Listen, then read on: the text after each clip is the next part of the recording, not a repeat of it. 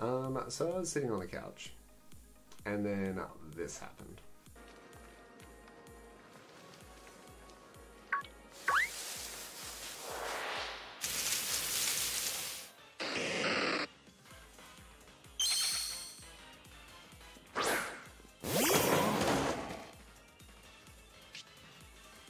I find a shiny Drapion. Just after getting the shiny charm as well, I was just grinding up the team, and yep, that's what happens. So we're going to false swipe this, and we'll try and catch it. It'd probably be pretty fitting in a red ball, I would say, but I don't know. Maybe I'll just use the Lux ball. I have got a few of them. I think only 3 from the ones that I picked up on this route. But cool nonetheless. Can we catch in the Lux ball?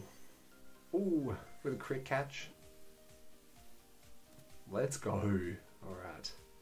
Random shiny Drapion on Route 8.